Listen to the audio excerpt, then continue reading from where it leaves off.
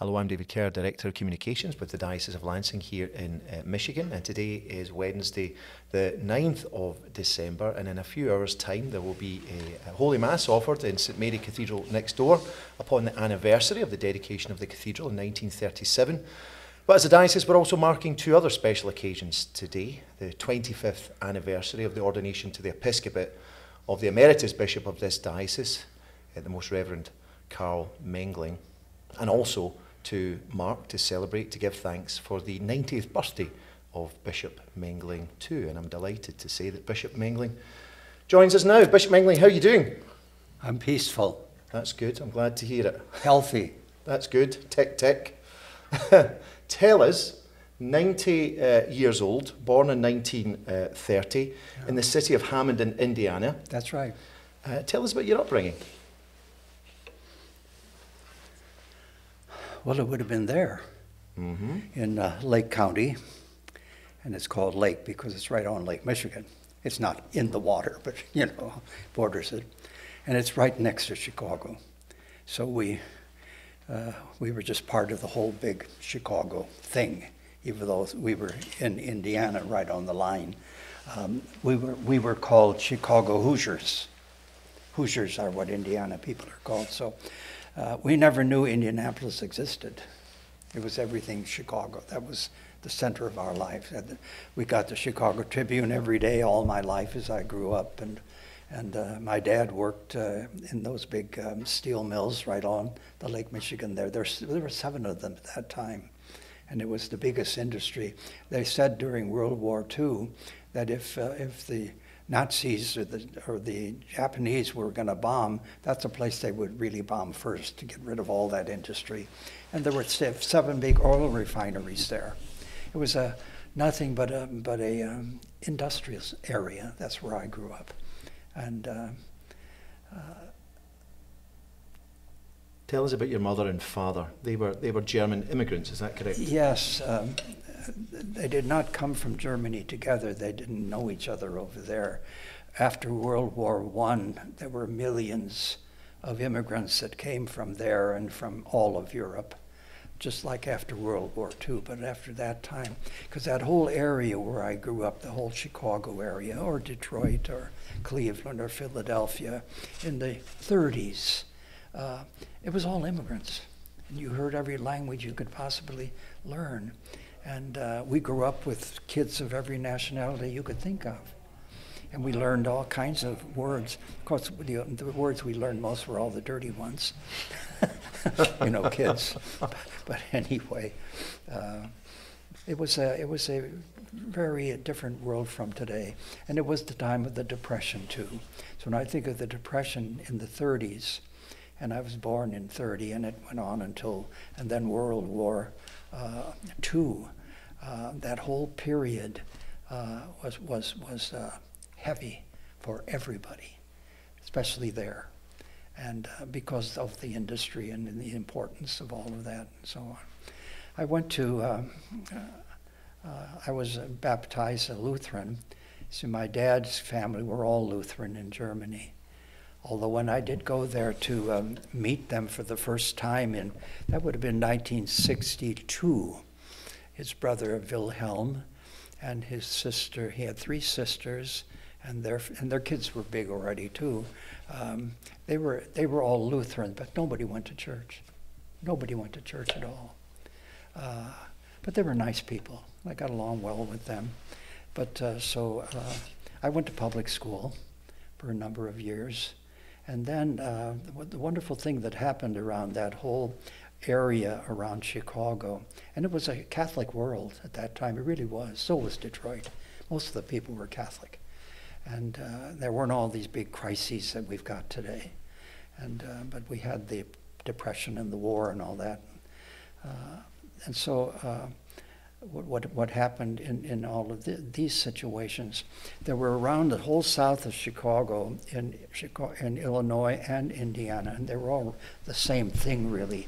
There were a lot of small towns, which are now big, huge, big, ugly suburbs. But in my time, and the Catholic parishes and the Lutheran parishes, They provided probably the only entertainment. There were no movies. That was just starting. There was no television. There was nothing. And so they would have church picnics every summer. Every parish, whether it's Lutheran or Catholic, had church picnics. And the priests from the parishes that were Catholic, and I knew all of them, and I knew all of those priests eventually too, they went to these picnics. And it was just a one-day affair, mostly drinks and games for the kids and bingo and the simplicity that you can think of. And at that one big picnic, and it was in a parish in Illinois, right across from Indiana there, that old church is still standing there. Now, after the war, when all the soldiers came back and they had the money to build houses, big suburbs went up in that part of South Chicago. Park Forest is one of them, huge place. And then that old church closed and they built a new one, St. Irenaeus, there.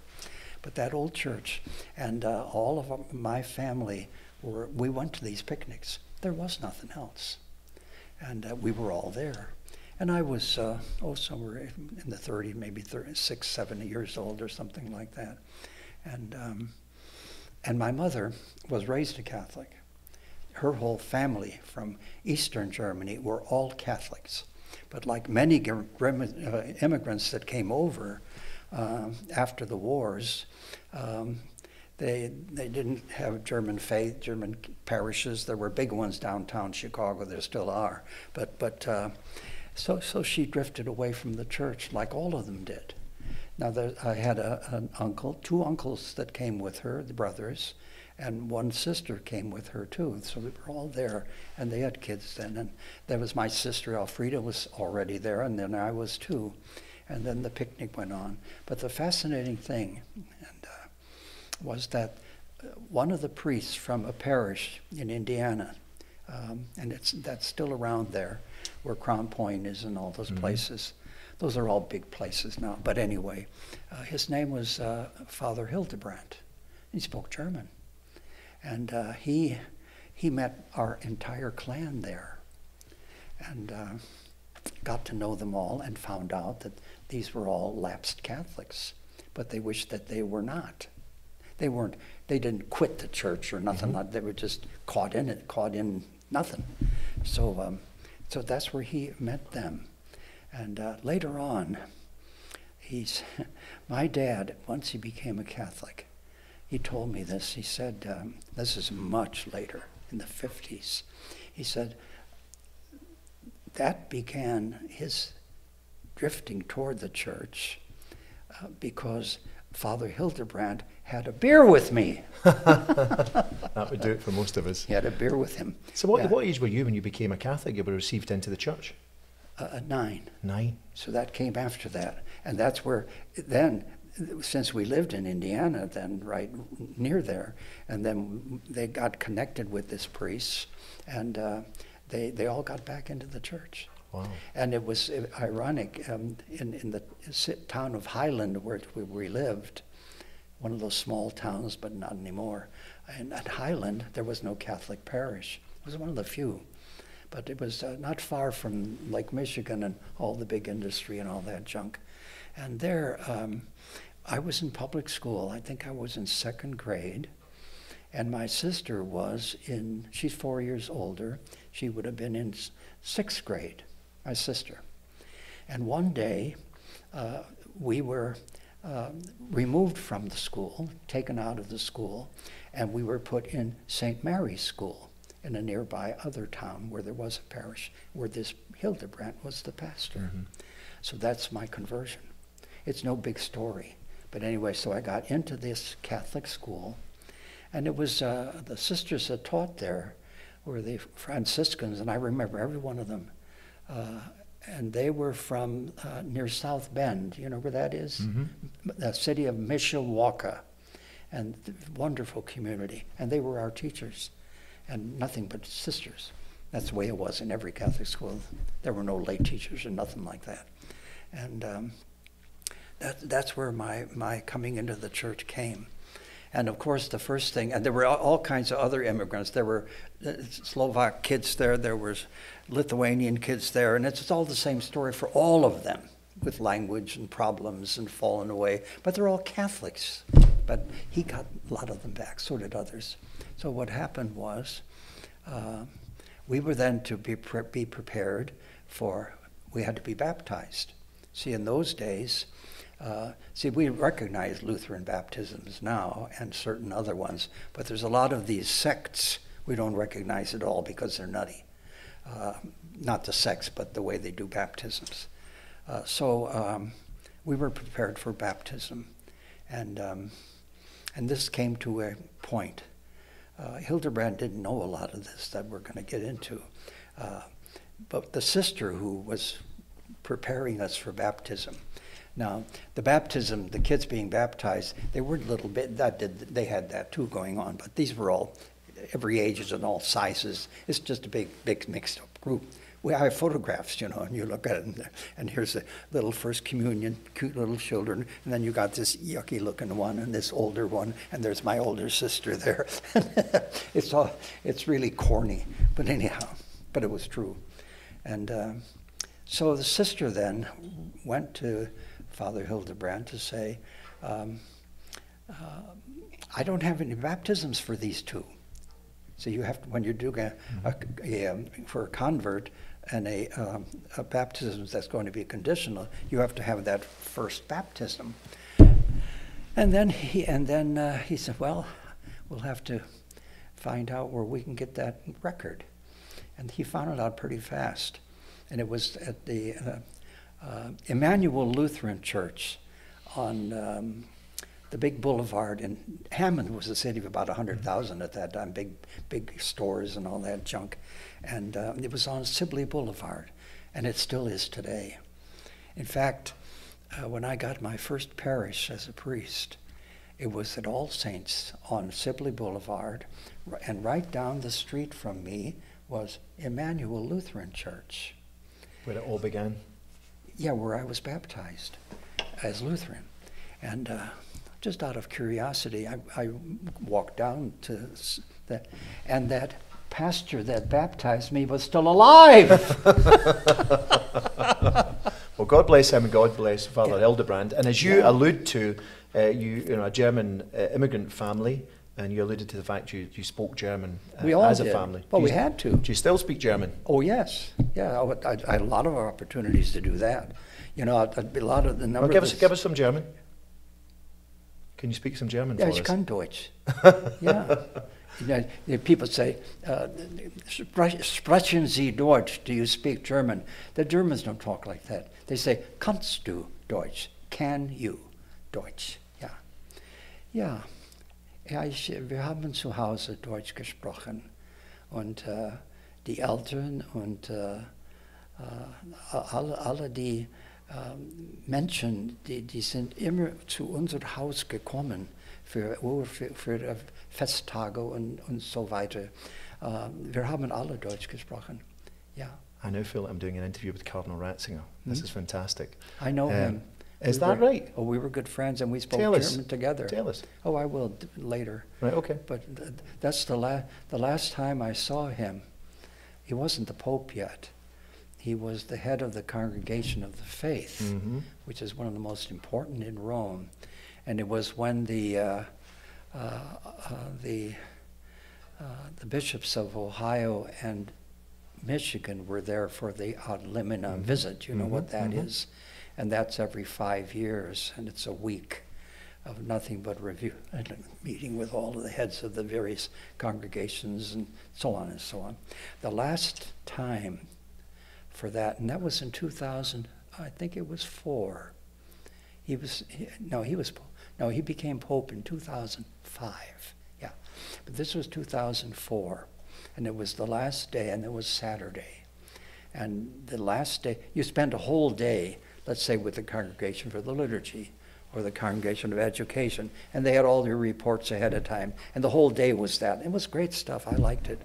So anyway, so this was with Ratzinger and all about the issues about the faith, and that was a whole day. And it was to end at 12. because a number of the bishops had airline tickets to go back and all this kind of junk.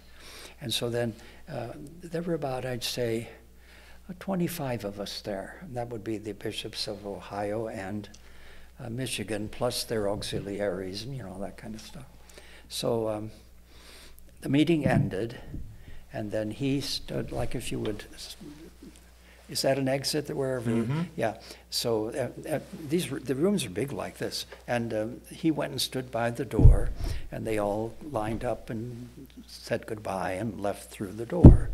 And there was another bishop and myself, and he was a very young one, just made Bishop of Grand Rapids, Kevin Britt.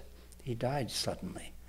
But anyway, Kevin and I had some questions that we wanted to ask the cardinal privately. So we just waited, and then he comes back, and we began to blab with him. But then, but Kevin didn't have much time because he had to get to the airport to get a flight back to. It didn't go to Grand Rapids, of course. It would go to Chicago or someplace like that. So anyway, so there we were, and then I'm there sitting there with the Ratzinger, and wir sprechen Deutsch, yeah. So anyway, so it got to be about 10 to 12 or 5 to 12, and then he looked at his watch, and there is an old German cemetery built by one of the Kaisers in the year about 1000 behind St. Peter's with all kinds of old graves and an ancient old church right next to that. And he had the noon mass there every day. And so he said, well, wir müssen etwas raschen. Und dann wir haben zu Fuß gegangen und erzählen am Weg nach die Kirche. Well, I'm like, you want me to speak German, you know, but anyway. You don't know what I'm saying anyway, do you? I'm presuming he's asked you, would you care to concelebrate? No. No, right, okay, you tell me. That didn't exist then. That's what's, no.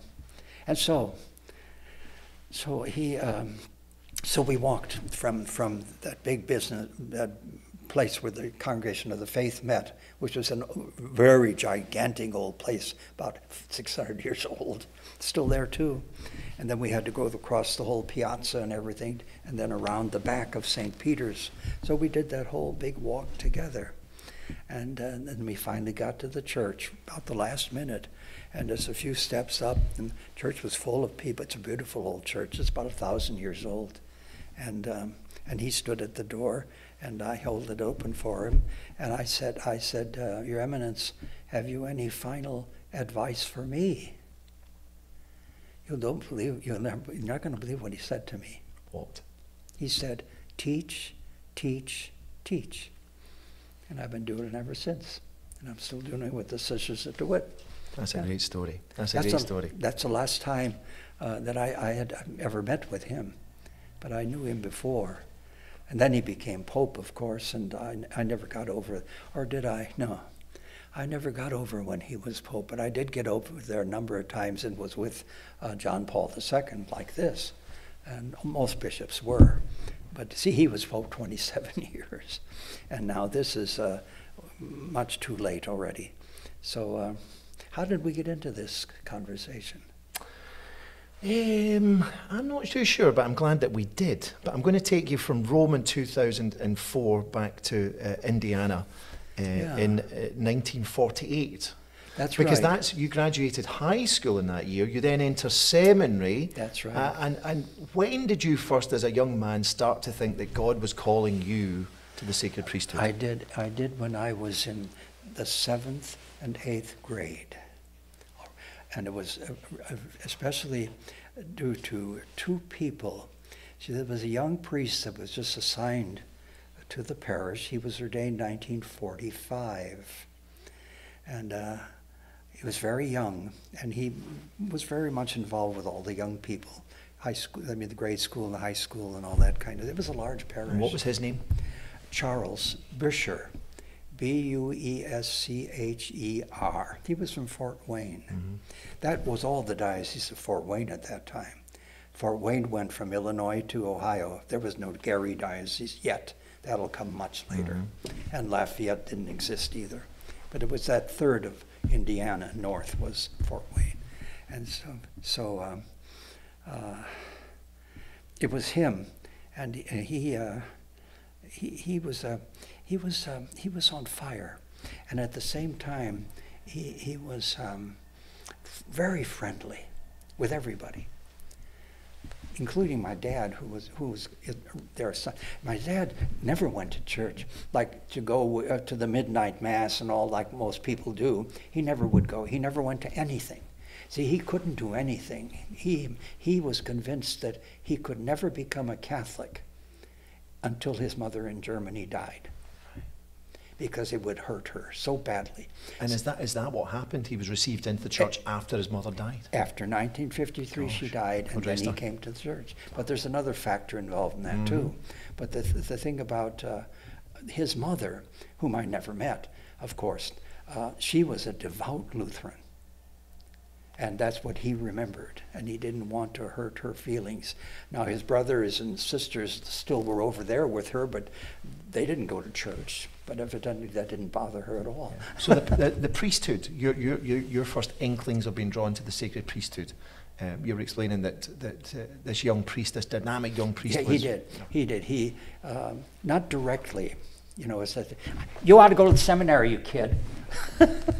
Nothing like that, but no, it was just his modality and the way he operated and everything else. And then there was one of the sisters, the one that taught me and the others in the 7th and 8th grade.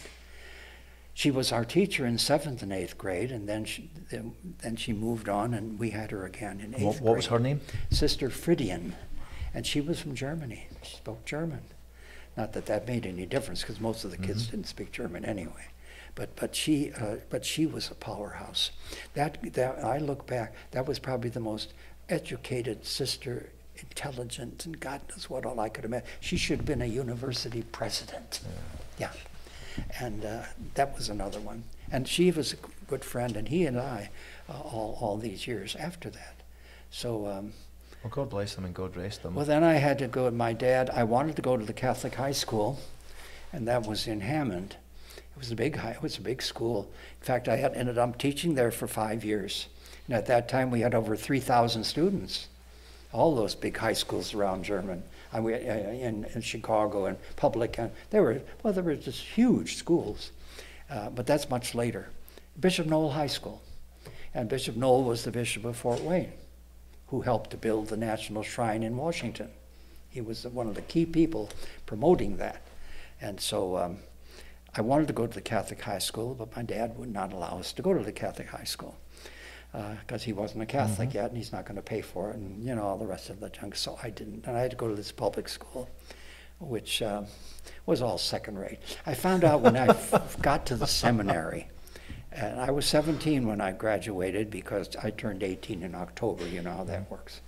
And I went to seminary, St. Mary. That's about 300 miles south of there on the Ohio River. It's a big Benedictine abbey. There were over 800 students in that place. And they had the 3 levels. They had a high school there for seminarians. They had a college for seminarians. And then 4 years of theology for seminarians to become priests. 12-year program. Now, I missed the first 4, of course. I went to public high school. But I found out very quickly when I got into class with these others in college and all that I was 2 years behind them from that lousy public school I was in. And it dawned on me what a puke that was for 4 years. I'm sorry to say that. That's allowed. I do not have any good memory of one teacher in that 4 years in public high school.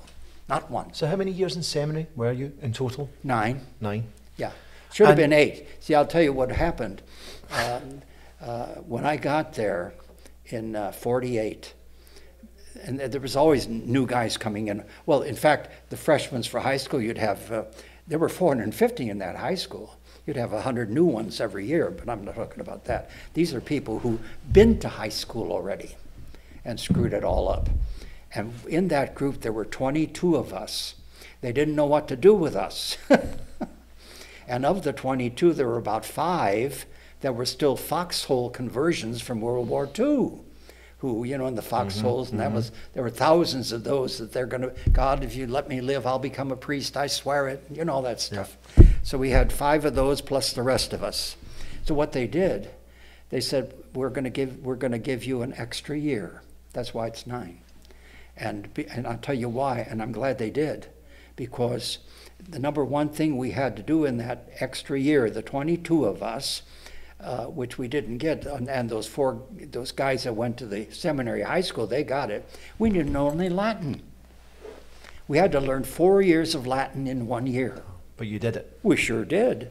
There was a great Benedictine priest who was good at that. Which then means that 9 years. You're ordained in 1957. Should have been 56. Okay. Yeah. For the newly created Diocese of Gary, what do you remember of your day of ordination? Well, it was it should have never happened, because there were 10 of us at St. Meinrad who were seminarians for the Fort Wayne Diocese. And in 56, we were already in the Holy Orders of Deacons, which meant we were completely part of the Fort Wayne Diocese. And then right at Christmas time that year, we already knew that in 57, in May, we would be ordained priests in Fort Wayne, the 10 of us. Now, the whole class was about 57 of us deacons. They were from about 20 different dioceses. But anyway, so nobody had the slightest idea of this Gary thing. We didn't.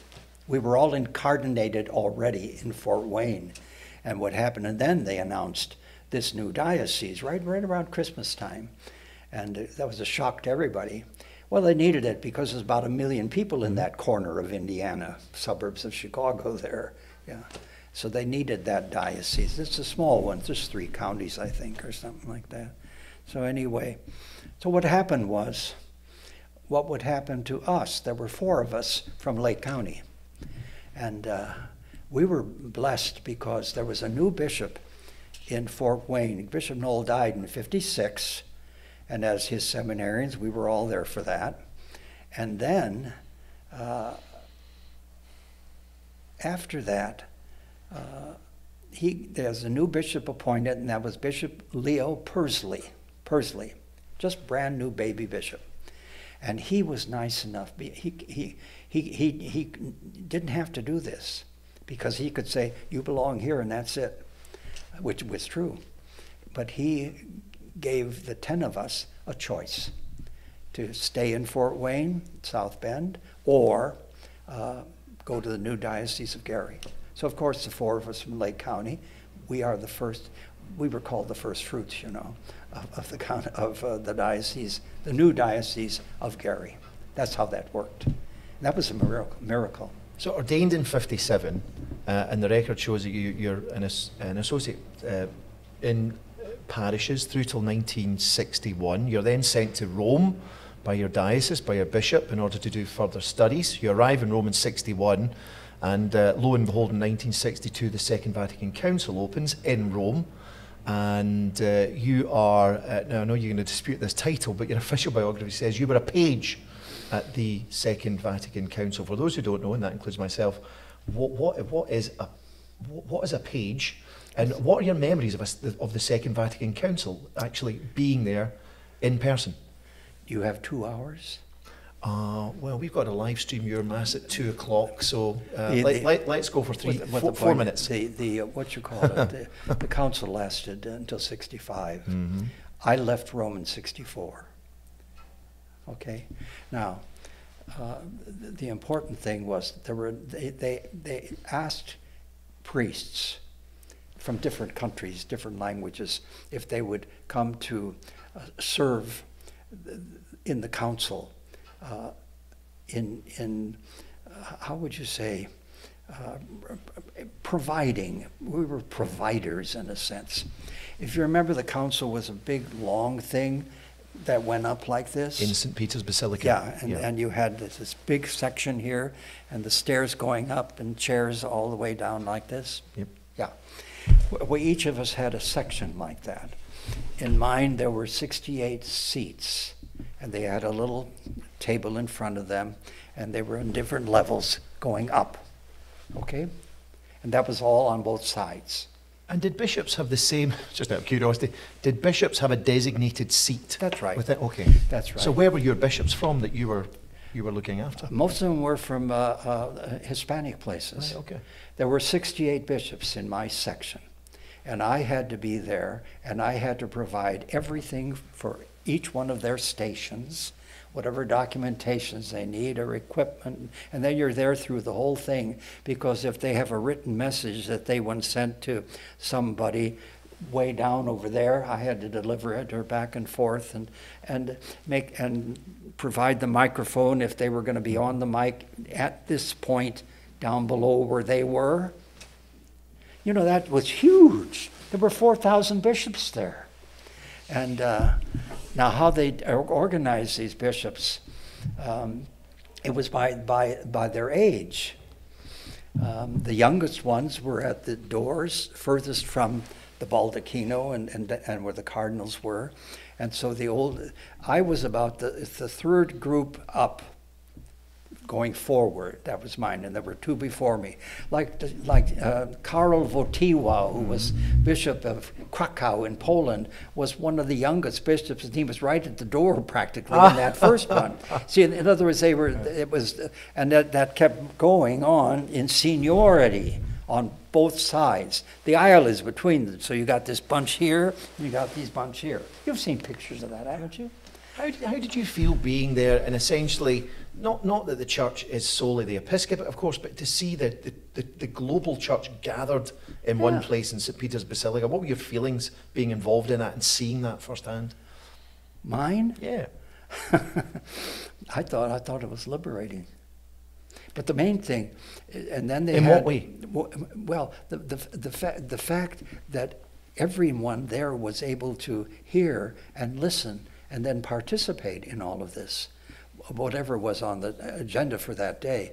But over on, way up toward the altar you had the long, it's a big table, like that over there, which was where the presidents of the Vatican Council sat. And that was right below the big baldacchino of St. Peter's, right way up the head of it all. And that's where they were.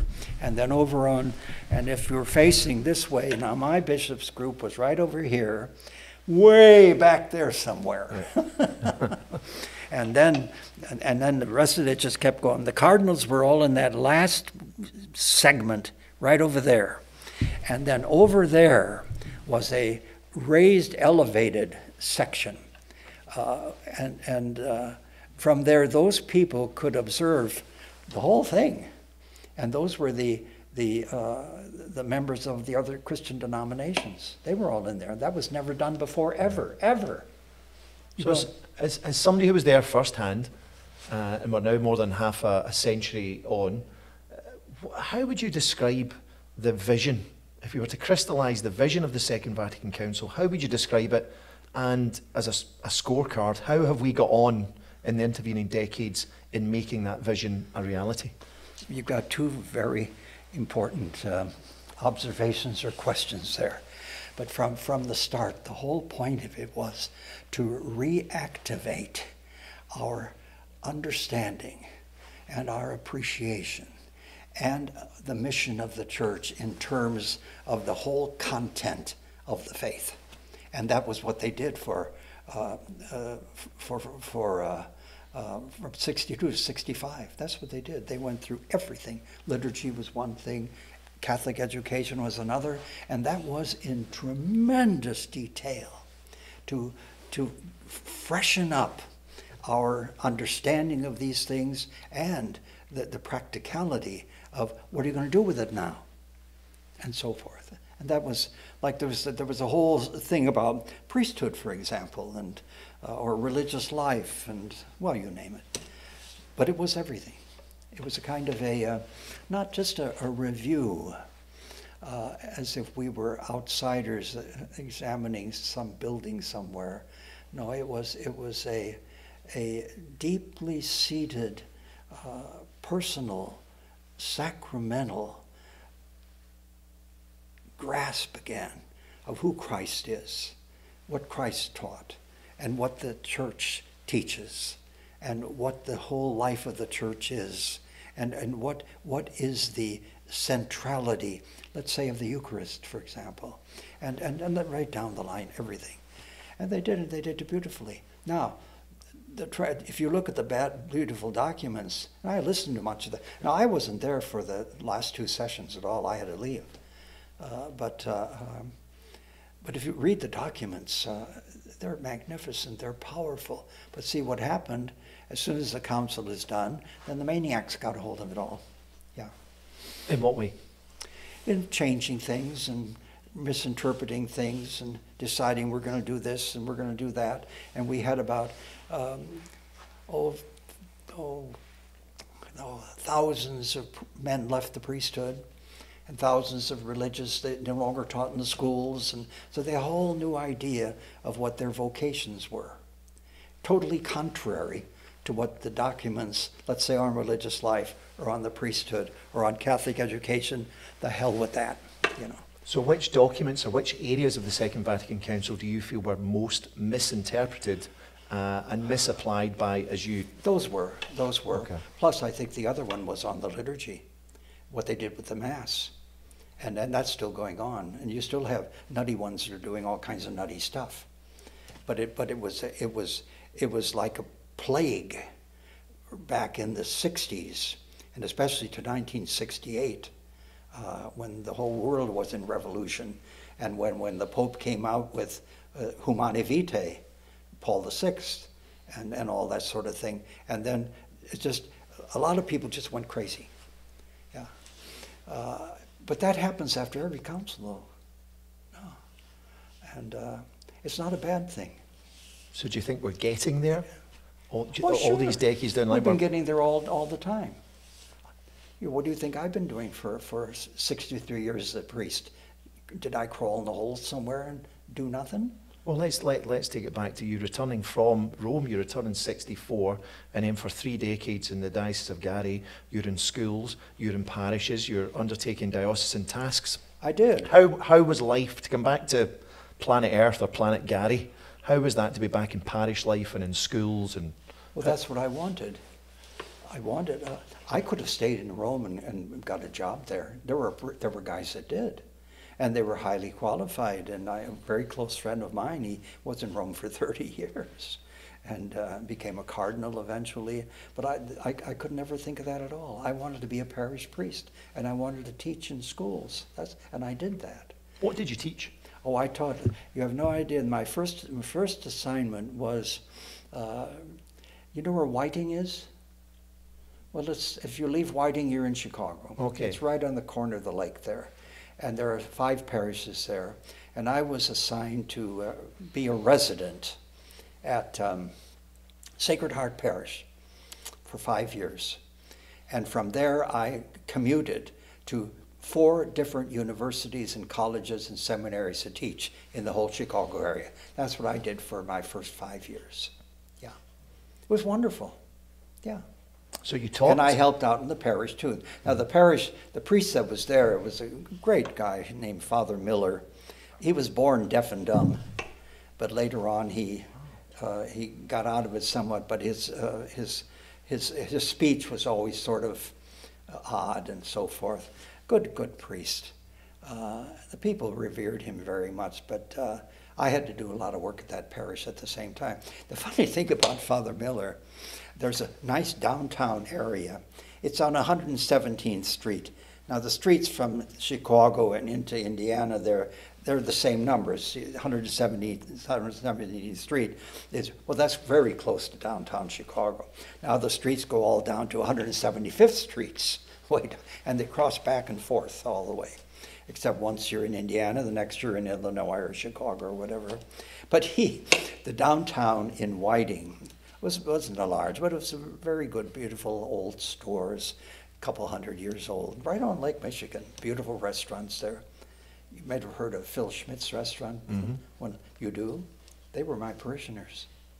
They were saints. But anyway, I could write a book about Phil Schmidt and his wife. But anyhow, he used to, when it wasn't too inconvenient, he would go down the main street. That was 119th Street it was, yes. And he had a little, the bucket with the water, and he would, with a prayer, sprinkle all these stores that were closing so that they wouldn't close. That's a great story. That's Herman Miller. When he died in, let's see, when did Herman Miller died? Bishop Grudke was still living then, and he wasn't able, and I was at Portage then. Yeah, I was at Nativity for 14 years and built the whole place. But anyway, Bishop Grudke called me. He says, well, you know Father Miller, and he liked you and all that stuff. Would you go over to and have his funeral? And I said, well, where's the funeral? And he said, well, it's in Fort Wayne. so, no, I had Herman Miller. I had his funeral. Now, how did we get into talking to that? Well, it's you returning to the Diocese of Gary, and as you say, in terms of funerals and parish life and teaching in schools, you were back, as you say, doing what you wanted to do, what you felt you were ordained to do. But that then all changes in 1995. That's right. When you are asked, presumably by the nuncio, to become the new bishop, the fourth Bishop of Lansing in Michigan. What do you remember of the day that you were asked to be the bishop? It was a shock. I wouldn't know. I was at St. Thomas More in Munster at that time. I was there 11 years, and it all happened this way.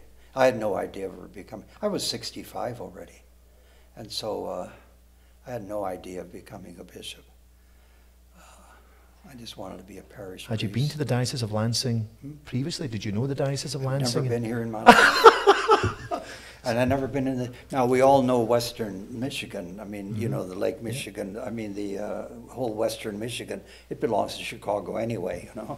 So how do you... Not to give away too many of the secrets of how these episcopal appointments are, if indeed they are, secret, or certainly the things that have to be discreet. And how did it come about? Well, I had a Bible class in all my parishes every Monday night, and I did that here too. About 100 people there. It was every Monday. It was about a 2-hour Bible class, and I was doing that. I think it was about the end of October, maybe the 30th, 31st, or somewhere right in there. It was a Monday, and I got back to the rectory at about 9 o'clock or so, and I had 2 assistants there. And one of them was a recent immigrant from Poland, nice guy. And the other one was an older guy, Mark Massa, who's now a priest in San Francisco. And they were my assistants. Mark was with me for 7 years, and the other one was a couple years. So I got into the rectory, and they were both in the kitchen table having whatever they're doing. And then the Polish guy said, you got phone call, and funny name, funny voice, I don't know who, you know. He had to talk how he talked English, you know. And I said, well, what? He said, oh, him calling back, at 15 after 9. So, and those 2 idiots sat there to wait for that, you know. They could have left town. Oh, I had no idea what. You know what priests do with each other. They do they say make you a bishop, or they do this. It's all jokes, you know, and they cause mischief and stuff. So anyway, I thought, oh, well, some idiot, good friend that's going to give me heartache. But anyhow, so him calling back. So I waited there. 9:15, the phone rings. And sure enough, not sure enough, and then this voice of the other big, strong Italian voice. He was the nuncio in Washington, of course. And that was Cardinal Caccia Villan was his name, whom I got to know very well later. But anyhow, so Caccia Villan says, oh, and he said, first thing he said, are you Carl, and so on. I said, oh, yeah. I said, well, you know who I am. And I thought it was some silly priest and all this stuff. And then there was a big point. He didn't know what to make of it. Because, see, they could get a bad number. And then imagine telling some idiot that you're made a bishop of Chicago or something, and they don't know who in the hell it is. Yeah. So anyway, so then he said, because I was being silly, I think. And then he said, how do I know who you are? And then I made it nuttier yet. I said, come on, stop it. and then there was a big pause. And then he said to me, see, because this priest that was in Rome for 30 years, it's close, it still is. Mm-hmm. And then he says, do you know Justin Regali? I said, oh, sure, he's my best friend. We were in Rome together. And then there was no more pause. He said, aha, now I know it's you. He was all excited about that. So, and then he proceeds to tell me that Pope John Paul II has decided, and then the whole business about that. And then his was, do you accept? And I said to him, io sono solamente 75 anni. Did you understand Italian? You don't know? Yeah. Yeah. I said, I'm 65 years old. And then there was a big pause. And then Caccio Yolande said, aha, il Santo Padre è 75. The Holy Father is 75. So he beat me. So did you immediately say yes? Well, then I did, of course. Well, once that happened, well, sure. And how did you feel in that moment? I didn't say immediately. I said, I'm 65, which was, tell me about that. And he said, the Holy Father is 75. Well, then, no, I told him that I accept. Yeah. And how did you feel about that? At age 65, the prospect of... I've always been healthy as an ox. You know, I'm healthy now. I can see that. No, and I've been... But to up sticks and to head off to another state, to, as you say, you'd never been to the Diocese of Lansing before? None of that occurred to me at all. Okay. None of that. Everything you're thinking about never occurred. The only thing that happened to me is that the Holy Father has made the decision, and I accepted it, and I liked it. And I don't know any answers to all the other junk you're asking me. Well, I'll throw another little bit of junk at you then. You were here for 12 years. Well, I don't mean here. No, yeah. One second. No, here for 12 years. I liked it. You liked it? Loved it. What are your memories of that time, those 12 years as bishop here in the Diocese of Lansing? What are the memories when you look back that stand out in particular? Why the memories are so vivid is because of why they were so desperately needed at the time. Number one,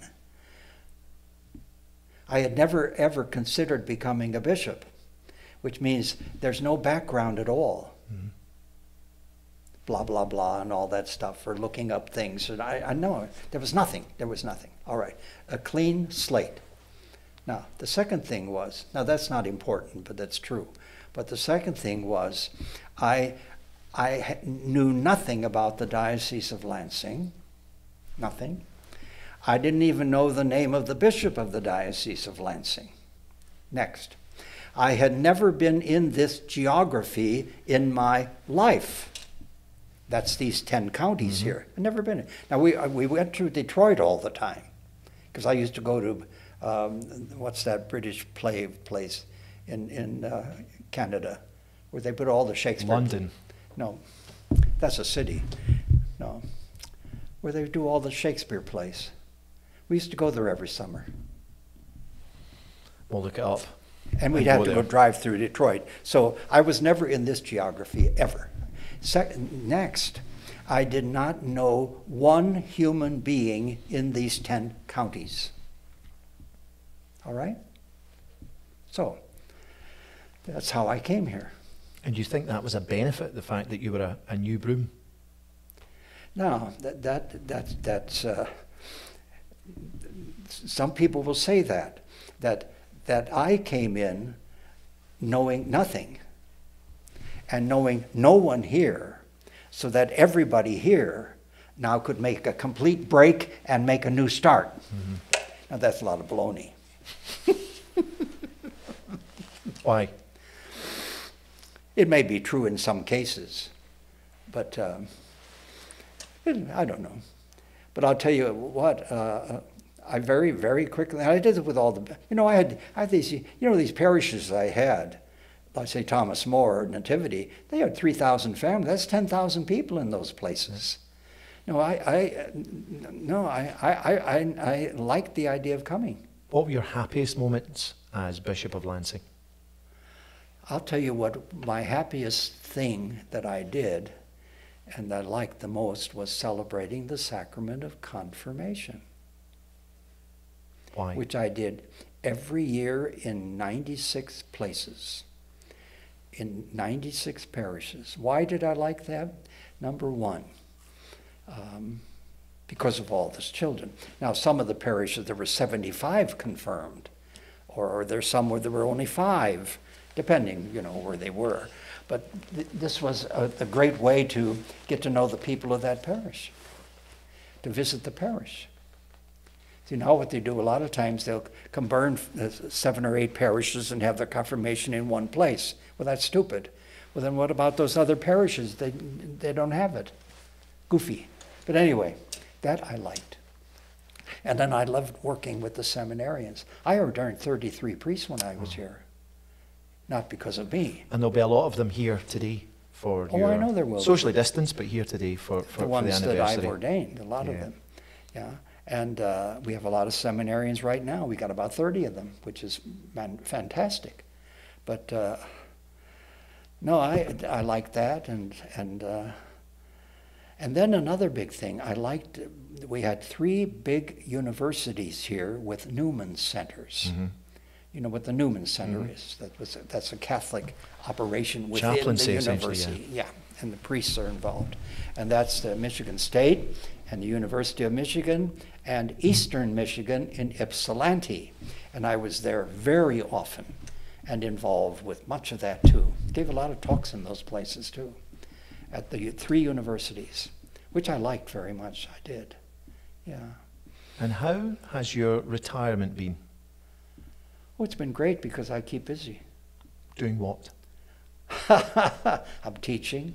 I do a lot of writing, and the main thing is I help out in a number of parishes, like St. Gerard. I'm there almost every day, but not since COVID. I haven't been there since March, but that's what I did. Oh yeah. I mean, as you point out, I never stopped being a priest. What sustains you as a priest? Huh? What sustains you as a priest? The Eucharist. I say Mass every day. If you don't say Mass every day, you may as well quit. Yeah. Because the church is the Eucharist. If you take the Eucharist away, then what did Jesus do? Why did Jesus institute that at the Last Supper? That he might stay with the church and draw us into his total self-gift. No, I would never do that. That's a great note to finish on. Yeah, simple. Bishop Mengeling, if I can ask you to, upon this, the day of celebration for your 25th anniversary of ordination and the day of celebration for your 90th birthday, if you would give us here and all the people who are watching and listening your blessing. Oh, sure. I'll be glad to. Yeah. May Almighty God bless you. He's the one who created you. He's called you to your vocations, and he gives you all the grace you need to do what will bring nothing but holiness and happiness to you and the people that you are called to serve through Christ our Lord. Amen. Amen. Bishop Carl Mengeling, thank you very much. My biggest prayer every day, and I use it in everything, is to pray for all those in the promises of holy orders, and they make 5 promises when they're ordained as deacon and priest. All those in the promises of 40 orders, that's 1. All those in religious vows, that's the sisters. And all those in the vows of matrimony. Those are the 3 groups that are at the heart of the whole thing. Like you, husband and wife and family, you're the heart of civilization itself. And the same with you, you're as a married man. But you look at those 3, the ones in the promises of the priesthood, you can call them vows too if you want, and then the vows of religious life, and then the vows of matrimony. And those vows of matrimony, if you ever get a chance to go back to the ritual that you said, and your wife said, and there's great detail in there, that's worth going back to. And I wish all married people would do that and go back to that. A lot of them say, oh, the hell with it, forget it, and all that puke. Doesn't work. That's a lovely thought to end on, Bishop. Thank you. Those are three of the groups that I pray for most: priests, religious, married people. Bishop Carl Mengeling, upon the 25th anniversary of your ordination to the episcopate and your 90th birthday, congratulations, ad multos annos. And thank you for joining us on this Diocese of Lansing podcast. May God bless you and may He keep you.